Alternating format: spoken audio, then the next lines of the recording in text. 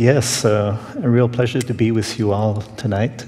I will be giving most of my lecture in, well, a fair part of my lecture in French. I'll try to follow up on the most interesting ideas in English so that everyone can follow. I'd like to salute Orest Sachak. When I decided to go into architecture, when I was wondering whether I should take that decision, I was still at Laurentian University. I visited your office, and you're the one that conned me into architecture. Thank you. I think it was the beauty of some of your drawings that convinced me that I'd like to pursue in that orientation. Thank you. Well, there's a few other architects here that I met through the years that I'm happy to have saluted, even if it was very briefly. So tonight I'm here to speak about a practice, mais je suis ici aussi pour essayer de tracer un peu mon parcours. C'est un peu fort, hein, le microphone. Is it possible to turn this down a bit? No? All right, I'll try to get you... thank you, that's better. Or I'm getting used to it. I'm here to... je voudrais tracer un peu le parcours d'Affleck de la Riva à Montréal. Et l'architecture, pour nous, je peux vous le présenter sous ce format-ci, grand, petit, ancien, nouveau, parce que notre pratique est assez diversifiée.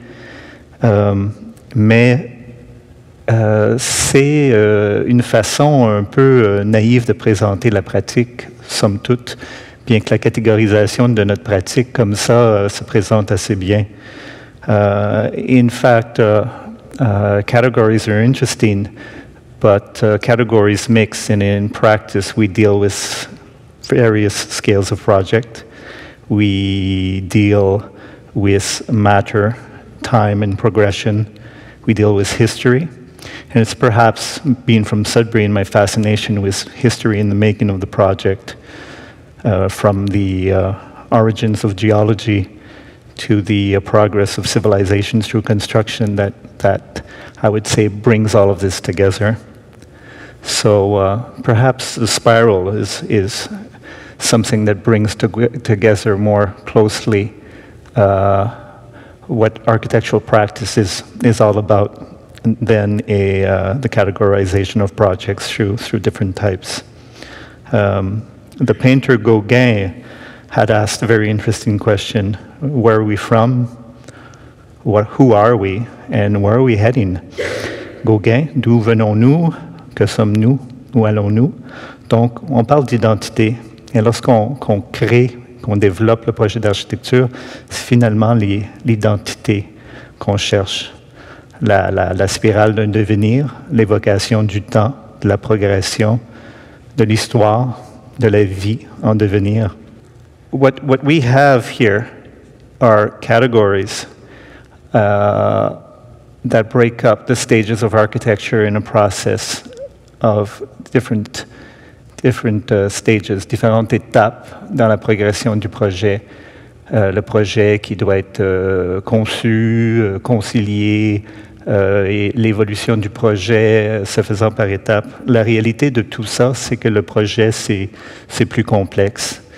Et c'est le fond du message que je cherche à vous communiquer à travers ce graphisme-là. Mais néanmoins, il faut présenter le projet. So let's start small.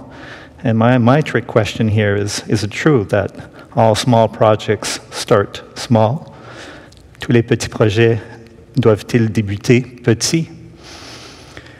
So the slate house, la maison d'ardoise, the slate itself talks about craftsmanship, coming together on materials, coming together, the making of the project.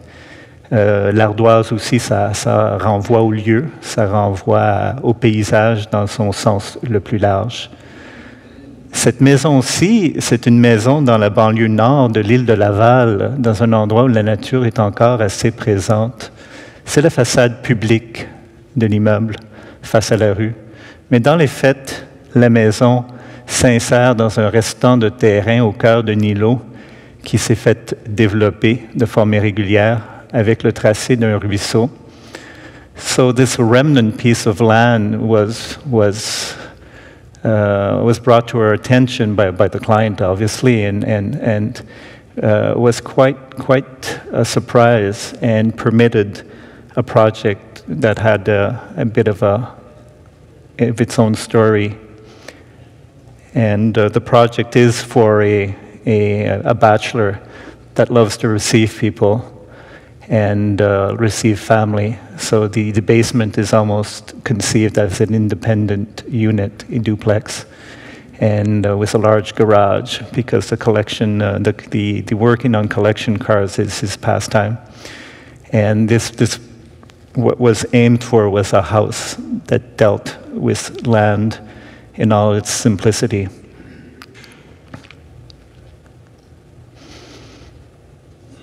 In the backside of the house. What's particular about this house is the idea of that continuity between the inside and the outside. The roof overhang on the backside of the house is meant to prolong physically the interior space onto the outside. So what we have here is a house that opens up on a lateral yard, la pièce extérieure qui fait partie de la maison, la salle de bain. So I'm just slightly destabilized because that's my before last slide version. So there's just a couple of slides missing there, but it's okay. It's pretty good. So the slate that we have on the outside also finds its way inside. L'ardoise se prolonge de l'intérieur, l'utilisation en bardeau à l'extérieur, au plancher intérieur, le jeu de la lumière, du pergola sur l'ardoise, une maison en toute simplicité. Which brings us to an earlier house, the Minton Hill House, dans l'Estrie. On doit traverser une érablière pour arriver à cette maison-là. Et cette maison-là aussi se veut très proche du paysage. Alors, le site est ici, en haut de la colline, avec la vue sur le lac Massawippi. Alors, la vue sur une vingtaine de kilomètres de longueur vers les États-Unis. C'est un lieu vraiment exceptionnel. It's one of those magical sites that you chance on not too often in your career, your architect's career. The view towards overlooking the village and towards Massawippi Lake is just incredible. So it's very powerful. So the idea was to try to develop strategies that would not spoil the view and deal with the client's program, where a separate room for piano and for guests was asked. Donc c'est une maison toute simple. On voit ici la section. Et l'effet de jour, où en arrivant, on voit le lac sur toute la longueur.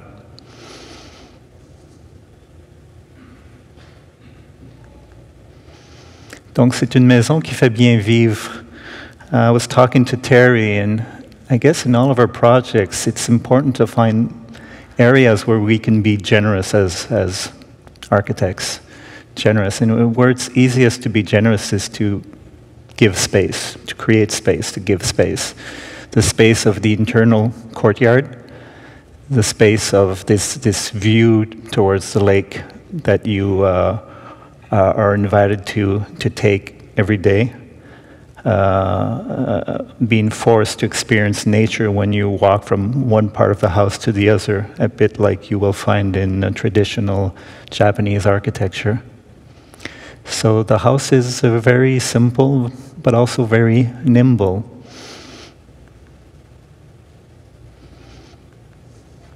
Which brings us to discussion on renewal. Renewal, from new architecture to renewal.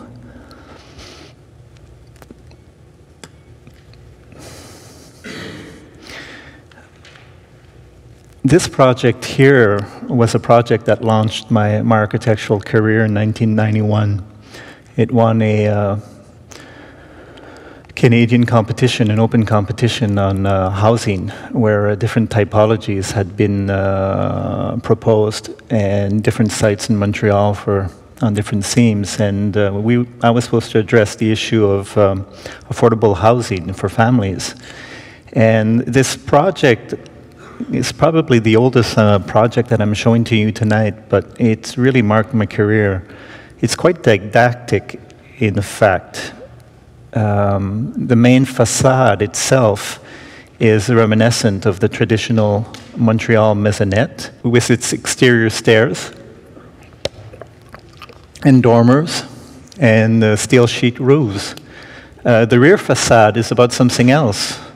La façade arrière nous renvoie à la modernité, ou plutôt les expériences de la modernité au début du siècle en Europe, alors qu'on découvrait le jardin, les toits terrasses, les grandes expériences en Allemagne, et l'architecture d'Adolf Loos que j'aimais beaucoup. Alors ce projet-ci se proposait un développement en 2 temps d'un projet qui se réconciliait dans la façade latérale qui se voulait quelque peu anthropomorphique. Alors, it talks about human body, it talks about traditional architecture that is thought about in a more minimalist way, coming together with modernity on the back facade. And the project met a lot of success, won many prizes, and launched my architectural career. In a way, with this project, it's like walking in a casino and winning the big lottery on your first machine. So when I won this competition and got this project built, I thought architecture would be easy, but no. So if you do win, when you go into a casino for the first time, don't think it's easy. So all these themes are something that I developed in my practice. However, last few years, this is where our experiences in multifamily housing have led us. Ceci aussi est une façade de boulevard, tout comme l'autre. Hein? C'est une façade qui parle de la ville, mais qui parle d'un contexte urbain très différent de celui que vous avez vu antérieurement, qui était un voisinage traditionnel. Ici, on est dans le nord de la ville, on est dans un endroit déconstruit. C'est du logement locatif abordable. It's affordable housing, rental, but it's in a part of town that someone deconstructed. So in this neighborhood here, the lot lines are all north-south, or the Montreal north-south. However, we have this road that's on angles, and as you drive along the boulevard, people don't know how to build. They don't know whether they should build parallel to the street or parallel to the lot lines, dominating lot lines. And there's quite an array of materials and colors, so that's why we wanted to develop a project that was so powerful, that addressed at the time both the boulevard and the inner cell, that is each room. So we play with the plan like a stair, and it created this incredibly monumentous facade and beautiful housing units. In a similar way as the previous project, we give balconies to everyone on the rear facade. The previous project, we tried to give both either a terrace or a courtyard for every unit. But I didn't want to elaborate too much on this because I guess I'm going through the ideas that generated perhaps more recent architecture. Maybe suffice to say that there's a lot of interesting brickwork here that was quite the experience. Puis un autre aspect que j'aime beaucoup de ce projet-là, c'est que lorsqu'on se promène sur le boulevard, qu'on l'approche de ce côté-ci, le projet est de briques rouges, alors que si on l'approche de la direction contraire, c'est la brique anthracite qui domine, ce qui fait que ça aide à nous situer dans la ville. So this is a slide I had edited out, but nevertheless I just left it there to say that our I had planned it initially to say that certain research in structure is something that's quite fascinating, architectural gesture. So I guess our practice devolved from these didactic ideas and coming to terms with history into something that's more about architectural gesture and taking on also the creation of space in a more dynamic and or aggressive way. Alors nos idées ont évolué un peu là-dessus. Peut-être on est plus à l'aise avec l'histoire. Donc on essaie de créer des espaces intérieurs qui sont plus invitants. C'est ce qu'on retrouve ici aussi avec le plafond de la pépinière municipale de Montréal à l'Assomption. La création d'une structure singulière, très travaillée, qui donne une belle identité à cette cafétéria. So how do we give identity to creative spaces for this tree farm? And the way we develop these mandates is often establishing links with clients that ask us to study their properties, to study the different buildings and farms, and helping them put together a program, and eventually, well, we pick up a project or a part of the project. Those ideas also is what helped us develop a master plan for the city of Côte-Saint-Luc for a new sports center while trying to integrate their exterior pool. Finally, we landed the first phase, the construction of a gymnasium and changing rooms, where we finally got to apply these ideas on wood construction. Working with indirect lighting. Alors, plusieurs stratégies: indirect lighting, natural material, trying to open up exterior envelope to different views. C'est toutes des choses qu'on prend pour acquis. Hein? We take that for granted, but good architecture is often builds upon very basic, simple notions. So, comment peut-on être généreux avec les usagers? Dans un concours plus récent, celui du complexe de soccer Saint-Michel, c'est toutes des idées qu'on a essayé de développer. This was an open phase, an open competition for which we qualified and we were paid to develop a proposal, the Saint-Michel soccer complex.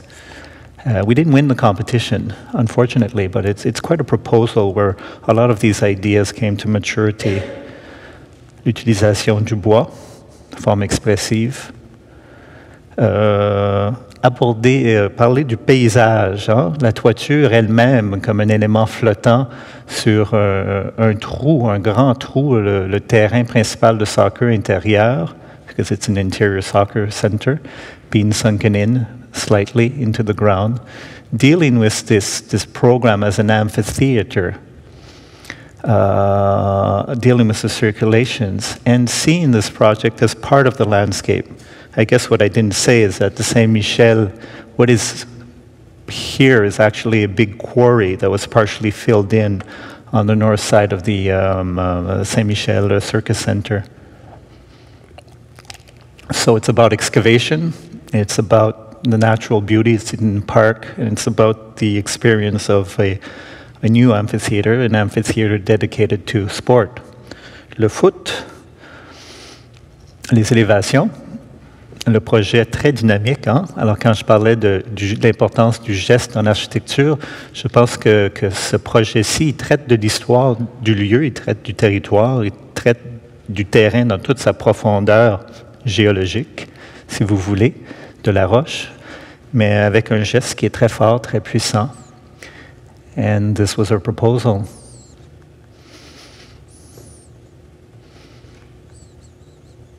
Le projet, vraiment une identité très forte dans l'horizontalité de ce terrain-là. Il y a plein de préceptes lead art environnementaux qui étaient intégrés.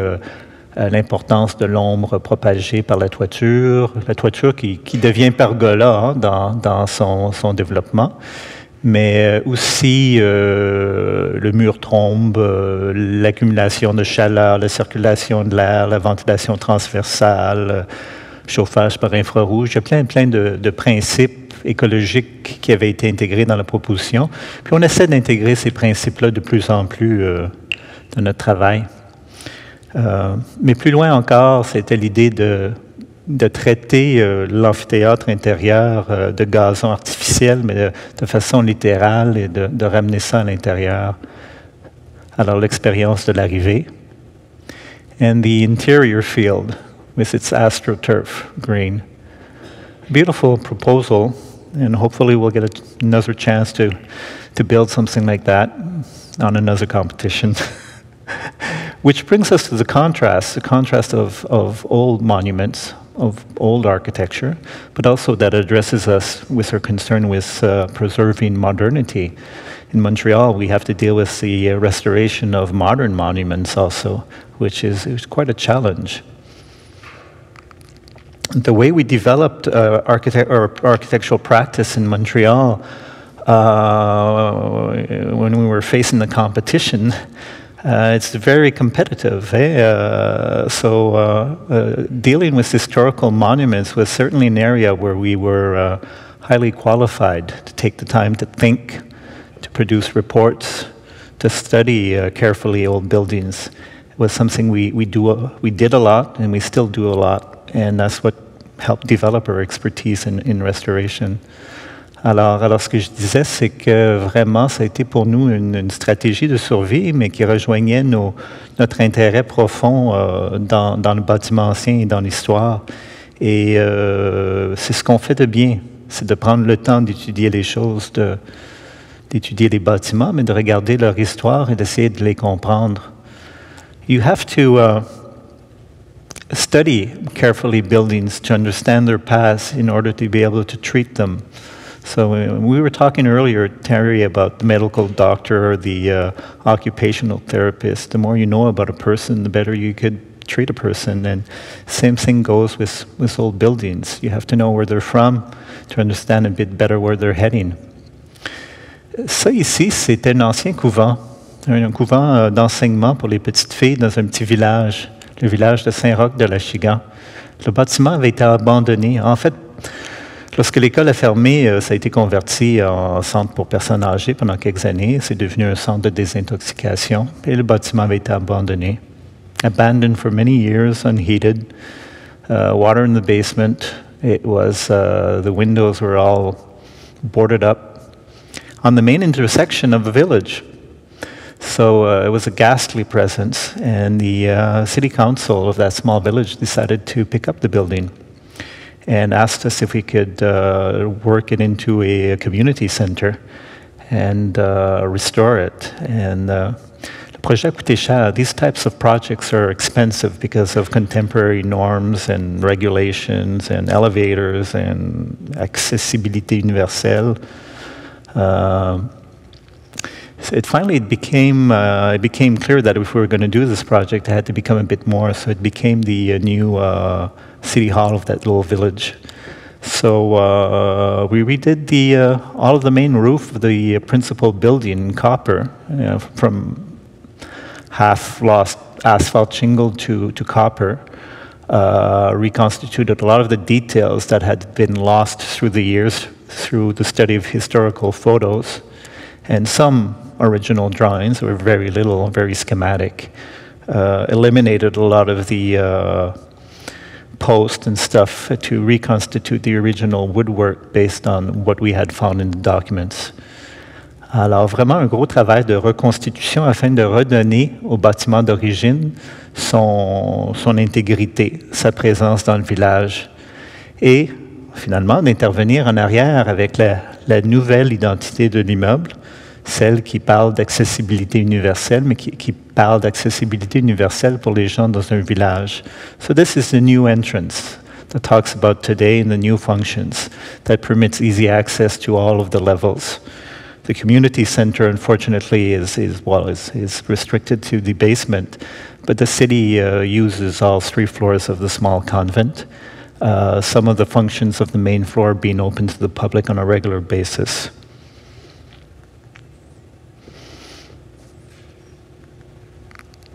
Alors, on voit ici l'ancienne chapelle, the old chapel, which is now the council room, serves also for special events, special exhibits.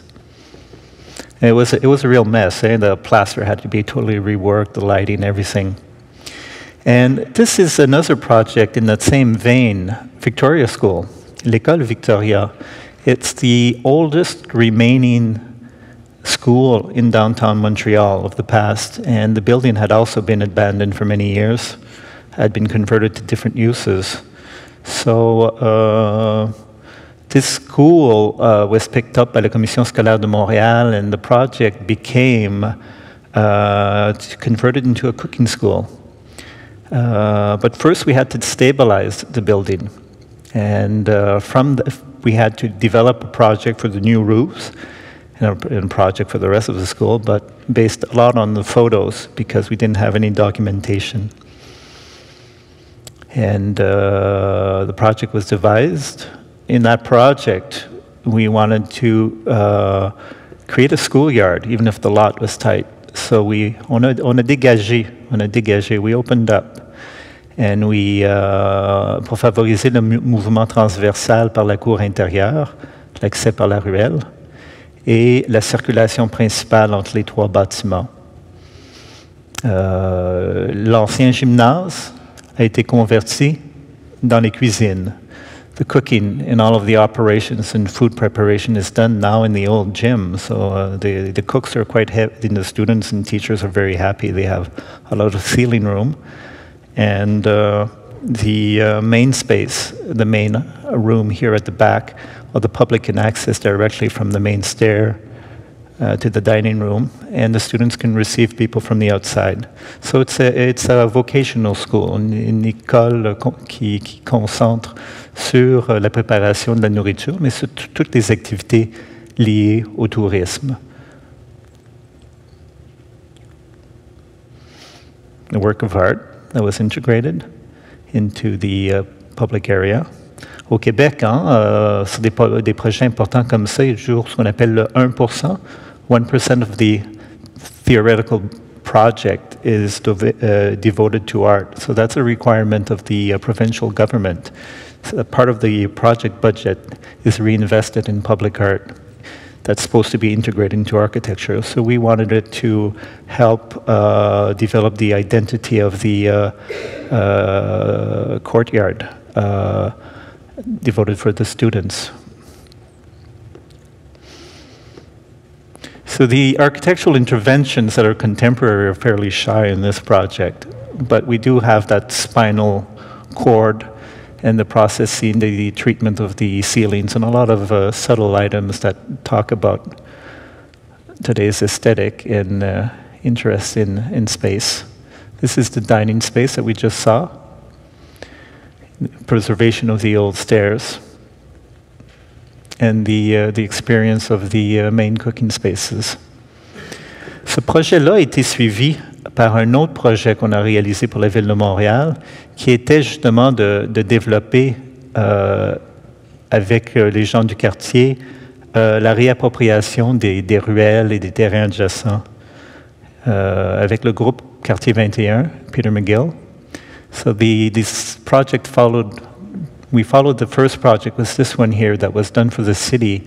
And a lot of the work was bringing together people from the school boards and from the city to talk about land sharing and to open up, eliminate fences and open up the schoolyard to the people of the neighborhood. This neighborhood is actually one of the higher density neighborhoods in Canada, along with a few other neighborhoods in Vancouver. So there was a great need for vegetation. And these are modest projects. It's about bringing greenery. But what's interesting is that they were largely funded by Santé Canada, Health Canada, and similar organizations from Quebec City that are concerned about health. Puis il fallait réduire les îlots de chaleur, parce que tout cet asphalte, that's a pretty universal word, eh? Asphalt and cement, le béton, rendent les villes trop chaudes. Et l'idée de rendre les surfaces perméables et de pouvoir retourner 70% de l'eau à la terre, c'est la première stratégie à développer pour réduire les îlots de chaleur dans les milieux urbains densément peuplés. So we created a green lane and green yard and promoted the sharing of the yard. Both these projects won different prizes in the city of Montreal recently. But now we arrive to our biggest restoration project, the intervention on the Montreal City Hall that won a North American Copper and Architecture Award last year. You have here a historical photo of the reconstruction of the Montreal City Hall in 1923. This is what the project looks like today. It's a project that started for us in 2008 and was only completed, in fact, in 2012. No, I'm sorry, let me be more precise. The construction started in 2008 and lasted 3 years, but in fact, the project for us architects, the study, started in November of 2003. Alors, c'est un projet de longue haleine qui demande beaucoup de préparation. Hein? On ne s'improvise pas dans des projets comme ça très rapidement.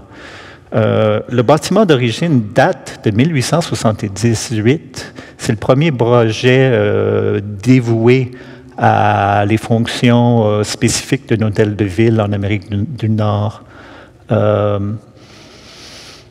Mais bon, ce projet-ci date de 1923. C'est pas le projet d'origine.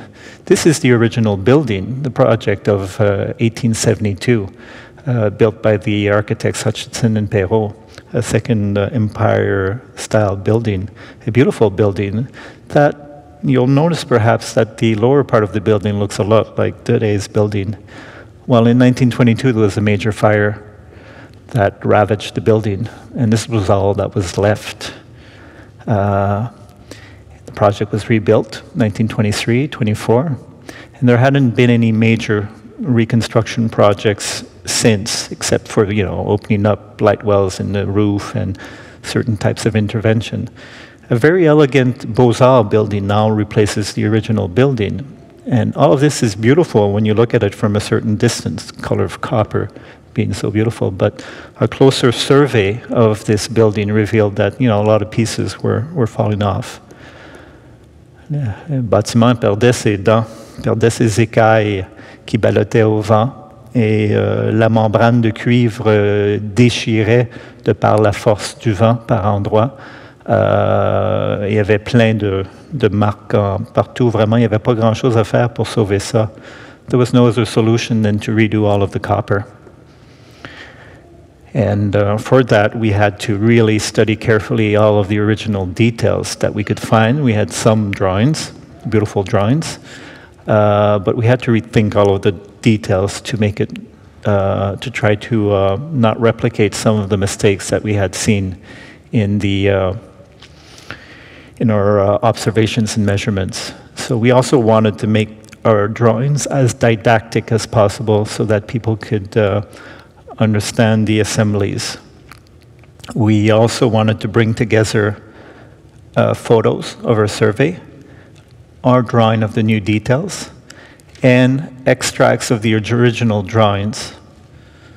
On est allé plus loin. Les photos étaient toutes numérotées. On avait des tableaux de superficie, des quantités, mais on avait aussi des DVD that came along with that, summarized all the information in order to be able to achieve a real historical restoration of the building. It was a lot of work, and we needed rigorous documents to be able to achieve this, and not to lose control, because not too many people can do this anymore. Les morceaux, il y a eu un échantillonnage serré pour pouvoir reproduire ci. C'est vraiment spécialisé, ça, comme travail. C'est très différent de notre autre travail. Mais c'est intéressant quand même que la rigueur de ça amène un peu de rigueur dans notre travail de tous les jours lorsqu'on fait de l'architecture contemporaine. So extracting original pieces, devising with the craftsmen different strategies to reproduce them. A lot of this work was done actually in Toronto, chez Heather and Little. Alors l'assemblage des morceaux, la formation, la mise sur place. We had someone full-time throughout construction to make sure that the quality was there. So we have here examples of the original details. Things were not always built as per original drawings. So that was one of the big issues that we had to address with the Ministry of Culture through photos and through a study of the literature also. And it was confirmed in writing that a lot of things had been edited out by the review committee that was composed of famous Montreal architects at the time. They wanted the project to be to reduce a bit its ornamentation, and it's well, the result is quite appealing. So there was a lot of interpretation that had to be done in order before we could achieve this. C'est de toute beauté, vraiment une très grande qualité artisanale à travers différentes techniques de travail du cuivre, comme vous pouvez imaginer, hein, le cuivre repoussé, les moules, le cuivre martelé. So, they worked with molds. They had to mold the original pieces to be able to press a lot of the copper, but also work with hammers, work with different strategies to recreate these pieces. Quality control is really important. The tower itself was a real problem, and we had suggested, it was finally followed, to cut it and to take it down in order to, on the end of the tower, the spiral, to be able to reconstitute all of its pieces, because we're so high. On était tellement élevé. Alors, les dessins étaient terriblement détaillés. Vraiment, on avait le mandat pour ça, hein? Et c'est ce que c'était avant. And this is what it became. Le réaccrochage de la tour. Le travail fini. We had to consider also, we had to coordinate the new lighting that was put into place also. But a beautiful project. That also brings us back to stone, because a lot of the copper had to be installed on the stone. So, see, I do a lot of this too. How do you repair these old stones? But that's quite a big and heavy discussion that perhaps I won't get too much into tonight. But obviously when buildings go through such a major fire in the months of March in 1922, you could imagine what the impact on the long term is on the masonry. So there was a lot of stuff that needed fixing to be addressed. And maybe what would be interesting to say is that there's just so much we can do when we try to repair old buildings, and we have to take at some point an ethical decision on deciding what has to be replaced and what can be repaired. And certain pieces have to complete their life and be eventually replaced, and it's to no avail to try to repair them. Other pieces could be repaired, and it's the perennity of the building that's at stake. So it's a lot of a judgment call. Beaucoup de détails. Alors, here I am reviewing with the masons areas that we decided we would repair because they were over circulation areas on the ground level, and some of these elements had to be totally replaced, others had to be resurfaced, reinforced. So a lot of the work is perhaps what a lot of people are comfortable with cement. Le ciment où on fait des renforts avant de faire la restauration avec des mortiers spécialisés. Alors ici on voit the chimneys. The chimneys had to be taken apart and reassembled. On a réalisé qu'il a fallu remplacer les structures en acier. These are elements of restoration that are quite interesting. How much of this can be repaired, how much of it has to be replaced.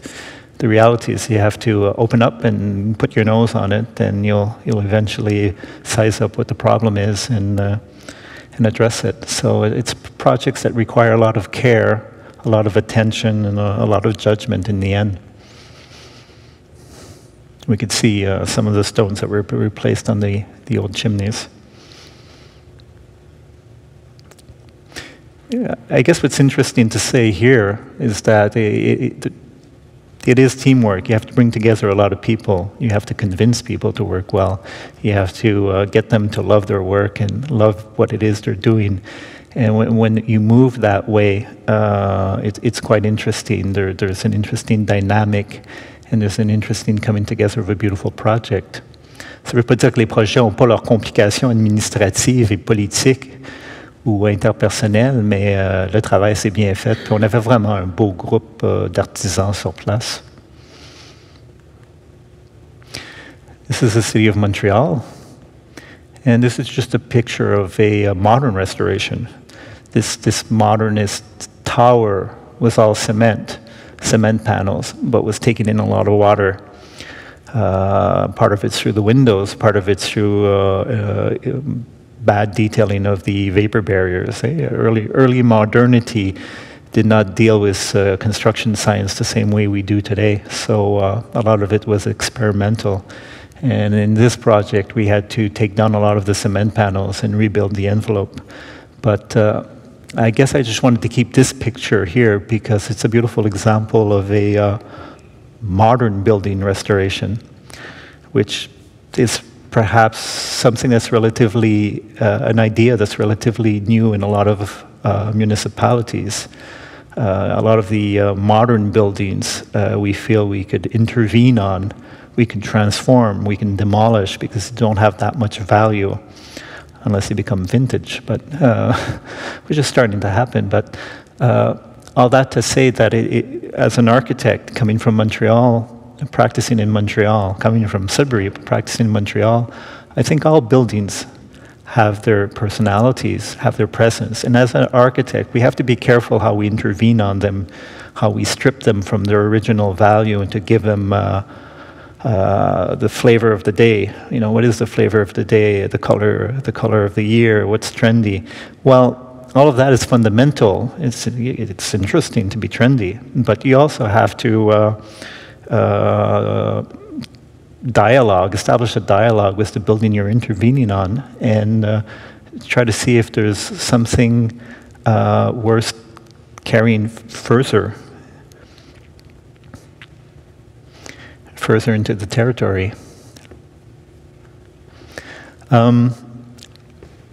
C'est vrai qu'on est diversifié. On regarde beaucoup aussi le design urbain. Un bel exemple de nos études les plus grandes, c'était un projet d'étude pour la municipalité de Valleyfield. This is one of our bigger urban design projects, the city of Valleyfield, which is just around here. This is the St. Lawrence Seaway, the island of Montreal, the island of Laval. There's a lot of different seaways and canals, and it all comes to a point here. Valleyfield est bien connu pour ses régades, ses courses de bateaux. Je sais pas, it has its speedboat races every year. It's an international boat race event, and it's really close to the water. Valleyfield s'est développé avec ses usines de textiles, avec une main-d'œuvre ouvrière très forte. Ça a été vraiment un endroit où le mouvement syndical s'est développé avec beaucoup de force. Et lorsqu'on visite Valleyfield, c'est l'horizontalité, la proximité de l'eau, de ces grandes étendues qui nous surprend. C'est vraiment un endroit très puissant. I was saying that what Valleyfield has similar to Sudbury is its development of a blue-collar workforce with the textile industry and very strong syndicates. So it was interesting to meet these people because the city council and a lot of people there were used to sharing, talking, deciding, getting things to move together as opposed to dealing with individuals. And this is where the downtown area of Valleyfield is, in the junction of the river, these canals, the island, and the downtown area being at the conjunction of both these ellipses, ce qu'on appelait la boucle verte et la boucle bleue. We call that the how would you say that? Two circles, the two ellipses, the green ellipse and the blue ellipse. And the idea was that would be the fundamental idea that would bring together our master vision of the development, the consolidation of the downtown area of Valleyfield. So the ideas were really fundamental.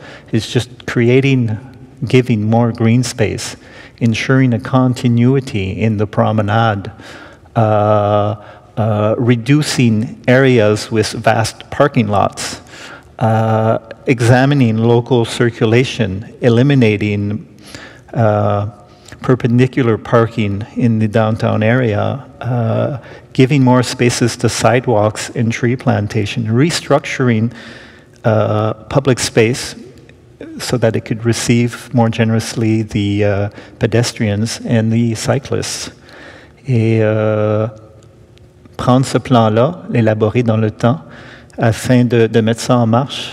And the city has started putting the parts of this project, the short term anyways, in place, and have widened streets and created planting trees. I think the first phase was 150 trees or so, and started putting in the cycling paths. So it's starting to occur. Alors, it's really ABC. I guess this applies to Sudbury. A lot of these preoccupations applies to Sudbury. You know, identifying more strongly pedestrian walkways, giving more walkway to the pedestrian, reducing the importance of trees, encouraging terraces through municipal strategies, and getting the plantations in order to reinforce identity. On est derrière l'hôtel de ville. Alors l'idée ici, c'était de renforcer l'événement du marché public. Hein? The farmers market, this was their area of the farmers market, so the idea was to give them an old building here and convert that into the permanent residence. Sound familiar? So it was some of these really, really basic ideas to create a good, strong urban space. The event of une fontaine, un grand espace vert, reducing the circulation here, the double circulation to create a large park. Tout ça pour mieux accueillir les visiteurs des régades. Ce qui me ramène finalement à my political commentary for tonight, which is interesting. John Soule writes in one of his books, we need an all-round vision that can be inclusive, a circular approach to thinking versus a straight-ahead vision of modern thought. We must step away from the conquering, owning ways of thought and move towards seeing ourselves as part of the place. All of this is contained in the idea that you are reconciled to the place and to the other by the widening of a circle. Well, it's very well said because it deals with place in the physical term. It deals with architectural form, but it also deals about interpersonal relationships and the notions that architecture is not a linear process or is not a cross. Architecture is perhaps more about this. We did different studies in Montreal. We did a lot of charrettes that processed ideas on how do we recreate places, historical plazas. Here for La Place d'Armes, La Place d'Armes à Montréal, a lot of our ideas were actually adopted by the city and implemented by other architects, but you know, we participated and shared the ideas, and it's interesting to see how a lot of this found its way into the final version de La Place d'Armes. So the circle of inclusion, consultation, bringing people together and not working in silos. Travailler ensemble pour pouvoir développer des beaux projets, ça demande beaucoup de patience, beaucoup d'énergie. Alors, la forme circulaire, c'est une métaphore en quelque sorte, hein, mais ici on la retrouve, la métaphore. C'est notre proposition pour l'aménagement du square des Frères Charon. Cette place publique est devenue un square. Cette place publique avait accueilli jadis un moulin installé par les Frères Charon à l'extérieur des fortifications de Ville-Marie, du lieu de fondation du Vieux-Montréal. So this is mid-17th century when it was developed, the flour mill, to attract a population just outside on the outskirts of what was the original old city of Montreal. But this project was more than that. It was public space, but it was also un puits d'accès, an access of many stories down into the depths of the earth to a pumping station for the grey waters of the city of Montreal that were being pumped further east to a collecting center. Ce projet-là a été justifié justement par les grands besoins techniques de la station de pompage, qui est une incroyable installation souterraine. Et l'étude des documents et de l'histoire ont guidé ce projet-là, qui a eu aussi qui a été soumis pour participation, pour consultation publique et consultation près du ministère. Alors on voit ici le square des Frères Charon. This is Old Montreal. It's just on the western limit of Old Montreal, McGill Avenue. L'Université McGill, plus loin, vers le nord. And you see the state of the park, which was really treated as like a technical remnant. And a lot of the work was just convincing the engineers to try to demolish this stuff and try to put it back underground. Working with the archaeologists also to see how much we could intervene. And finally it was decided that a lot of the artifacts had to be left in place under a geotextile membrane. But everywhere where we had to dig, the archaeologists were there before us, because this is one of the founding places of Canada in the end, when the first Indians arrived in this area of Montreal. This is where they all converged on the shore of the St. Lawrence, and this is where the first Frenchmen arrived also. Alors on voit les lieux avant, pendant et après. This circle here marks the old windmill and became an inspiration a bit for the whole event. One of the big decisions was not widening the park and making it bigger, but creating a park that picks up on the British typology of the square.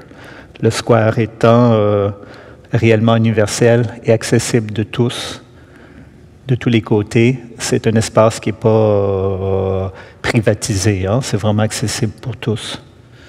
Alors le moulin, la forme de la circulation, and this is all that remains of the technical installations that had to remain outside of ground. Mais on est allé plus loin. On voulait que ces installations soient réappropriées par les gens, un peu à la façon des kiosques, et que la toiture puisse servir et que ça devienne un point de repère. We worked with lighting consultants, with specialists for plantations, and with an industrial designer. We modified the traditional bench of Montreal to double it up, and with the industrial designer to develop a fountain that when you approached it, the fountain, you could drink from it. We worked with people from museology to devise an interpretation panels and set that up on top here, in order so that people can understand a bit better the history. And the plantations were developed from the idea of the wetlands that dominated this part of the city, this part of the territory before the city was built. Avec l'éclairage, on voit que le jardin devient un jardin chromatique qui se transforme lorsqu'il fait noir.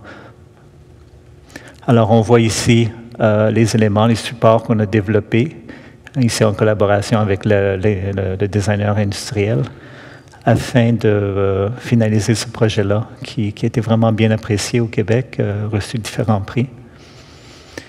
And how am I doing in terms of time? This went quickly, eh? Excellent. Well, this is my last slide. It seems to me that it went quickly. So that last project is interesting because it brings really people from different fields together. What's interesting that I didn't say, I forgot to say, was that we also had an artist.